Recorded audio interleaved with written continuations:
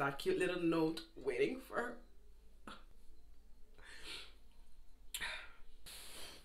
Love you, babe. Love me too. Give me a kiss.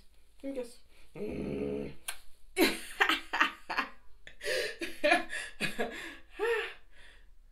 Okay.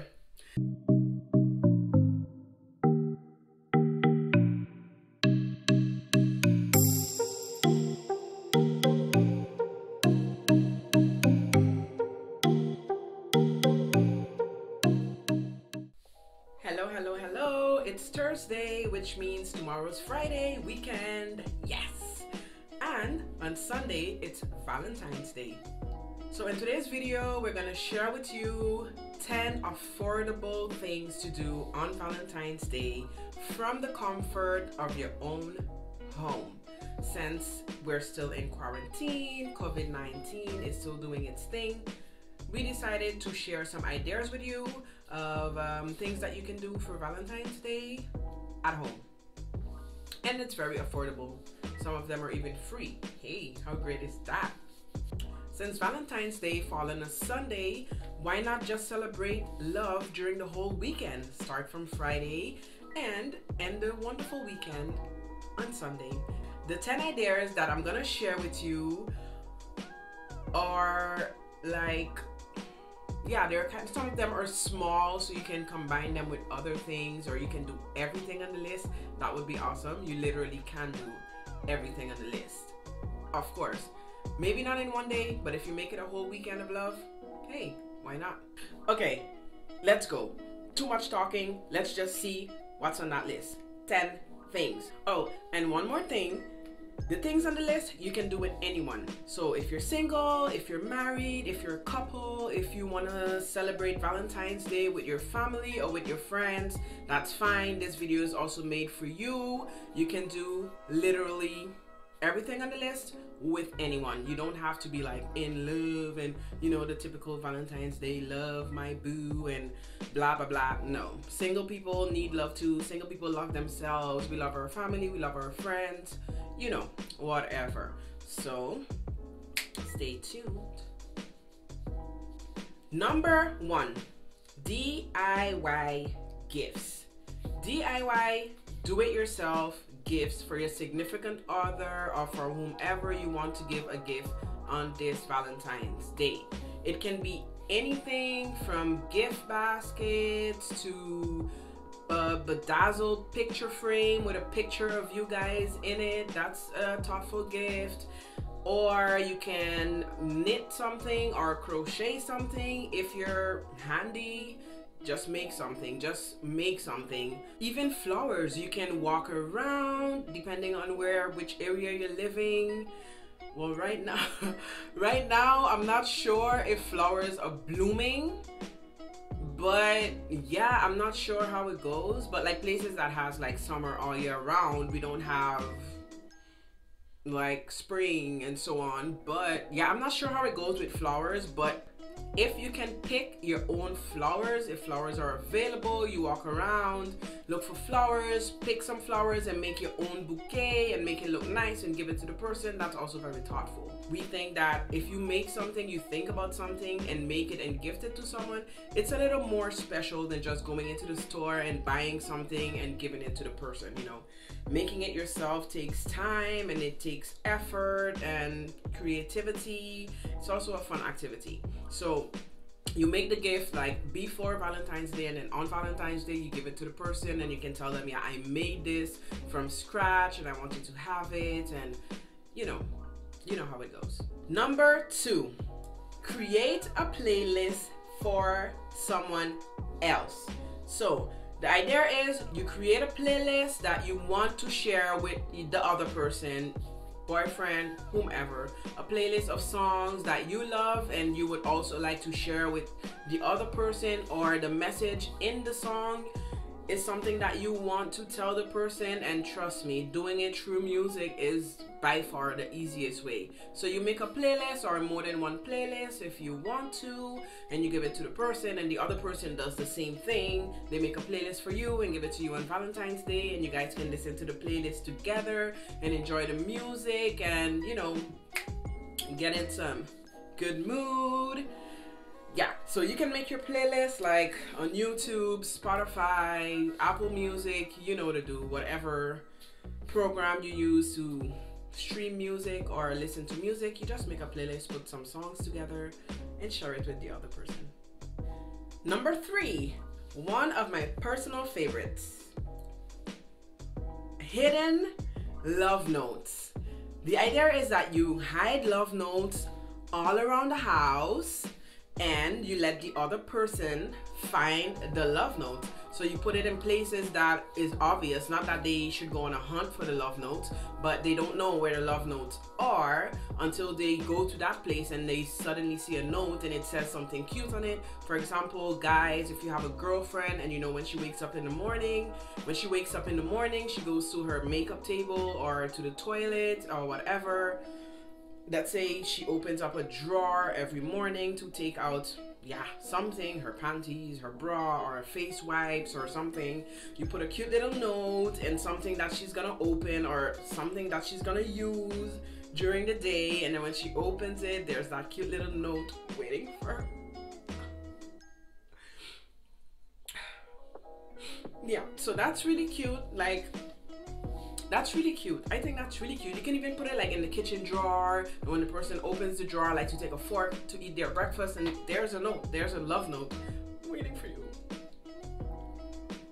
You can also get pretty creative with the love note. You can use markers, color pencils, make it colorful instead of just using a plain old pen or pencil. You know, be creative. Number 4, bake something complicated together. It's a fun activity to do together as a family or as a couple, as friends. You just search up a recipe that you think is pretty difficult and complicated. You get the ingredients and you try to put it together. Everyone has a role, or everyone, you know, takes part in baking whatever you guys decide to bake. It's a good way to spend time together and it's a challenge. Number 5, another one of my personal favorites, have an indoor picnic. Woo! I would love to have an indoor picnic. I've never had an indoor picnic, but that's an awesome idea. If you don't want to go outside, well, right now it's winter, for example, in some countries, and you literally can't have a picnic, so you just bring it inside. So what you do is literally what you would do outside for a picnic, you do the exact same thing, but inside. That's it. Simple, but it's gonna be like so cool and so nice and so, like, I don't know, you can even make it cozy since you're inside. You can light candles, you can put some lights for scenery, etc, etc. You know, push the couch back, move the coffee table out of the way or the center table out of the way, pull out a blanket, put it on the rug, and get your picnic basket, because we're having a picnic inside. COVID-19 will not stop us. Yeah.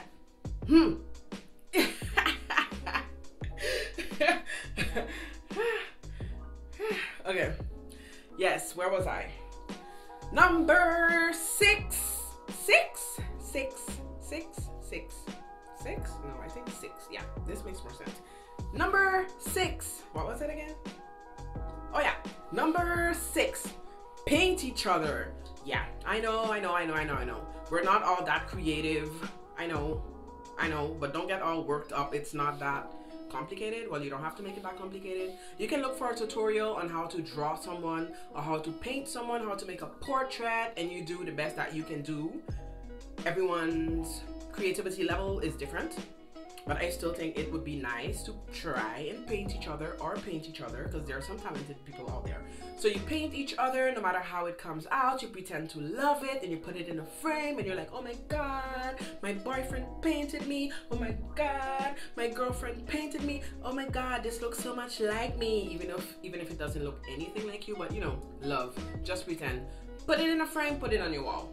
Yeah, that's it. Number 7. Make a bucket list or create a bucket list together. So what you do, you come together with your boyfriend, girlfriend, friends, family. You create a bucket list and you stick to it. Make sure you stick to the bucket list. There were so many things that we couldn't do for over a year now, almost over a year now with COVID-19. So everything that you wanted to do even before COVID and you didn't get a chance to do it, just put it on that bucket list. You do it together. Like for example, I don't know, skydiving or traveling around the world or visiting a certain city or a certain country. You put it on the bucket list. Everyone puts their input in there and we do everything on the list because everyone's wishes are on that list. So you do it together, you make the list together, and then you execute it together. Number 8. We're getting close. We're getting close. So number 8, dance. Just dance. Do some slow dancing. Pull each other close. Feel each other's heartbeats. Touch on each other's bodies. And just move as one body. Put on some zouk or some kizumba and just let it flow. Yes. You know, you can dance by yourself.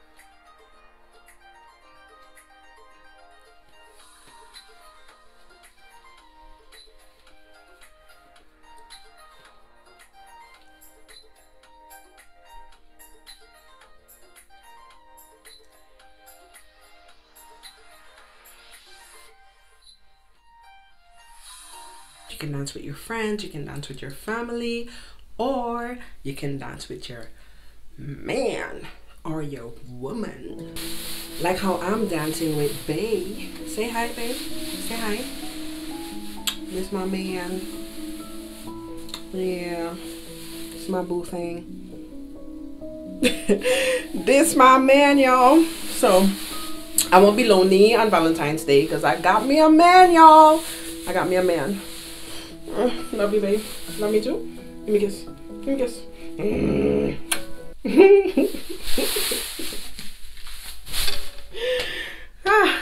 Anyways, guys, let's get serious. Number 9, the one before the last. Message in a bottle. No, it's not what you think. It's not the typical put a message in a bottle, close it up, and throw it in the ocean so some random person across the earth can find it. No. This one, how it goes, the idea is you write a message, you put it in a bottle or in a jar. So the message is for whomever you want it to be for. You write the message, put it in a bottle or in a jar, and you close it and you leave it until next year on Valentine's Day. Then you each open whatever message that you wrote in the bottle. So if you wrote a message for your girlfriend, she won't be able to read the message until next Valentine's Day. So you can write, for example, where do you see yourself by next Valentine's Day? Or where do you see us as a couple? Where you see yourself as a couple by next Valentine's Day? Or where do you see yourself as friends by next Valentine's Day? You know, whatever you want to write. You pour your heart out in the message and put it in a bottle and leave it until next Valentine's Day. I think it would be more like challenging if you actually leave the bottle like in plain sight, or the jar in plain sight, and every time you see it you're like really anxious and you really want to read whatever message is in the bottle, but you can't. But of course, if you're gonna get tempted and you know you're gonna cheat and watch what's in the bottle, then just hide the bottle away so that you don't read it before next year.